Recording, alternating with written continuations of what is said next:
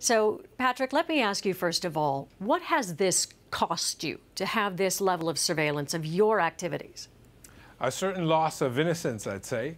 I really was living in this fairy tale where journalists are not special citizens, but you cannot spy on journalists as easily as what we've seen in this case.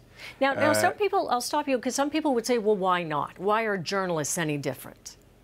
Because if you have a judicial surveillance of journalists, with the means, all the means that the police can gather in a criminal investigation, quite simply, you might not have any kind of relationship that's significant with sources who will tell you what the real score about issues are. Oftentimes, you know, institution, and I think it's normal, it's probably human nature, want to propagate their truth. Well, I think that the truth is something that does not always fit in a press release. Tell me, what have you learned about the level of detail that was obtained about your pattern of movement? Look, I have not accessed yet, we have not been able to access what they gathered on me. But what I know is that they accessed my metadata, and so hence the phone numbers that were calling me, that I was calling, same thing with the text messages, so not the content. If you want, that's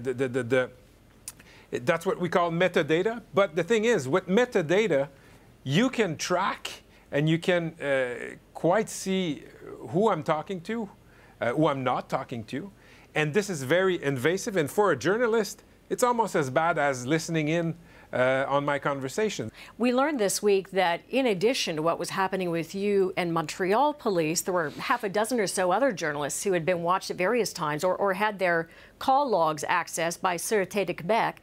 Let's listen to how police justified that.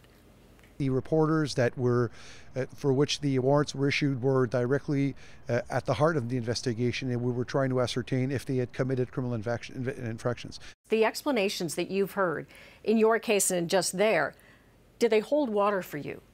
It holds water if the only thing you care about is your investigation.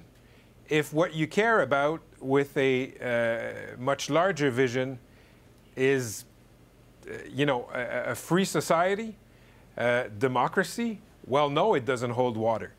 Quickly, before I let you go, I mean, we've focused on journalists, and that's what we've heard about this week. But should Canadians at large be concerned about this? People who are not journalists? Yes, and for a very good reason. If you want to have a healthy debates in this society, you cannot rely only on official truths. You cannot rely only on what spokesperson tell you. You cannot rely only on what you find in press releases. This is what a free press does. We try to get all the facts, even the facts that institutions like the police doesn't want you Canadians to hear about. So if we cannot do that freely, we cannot have healthy debate in this country. Patrick, thank you. No, thank you.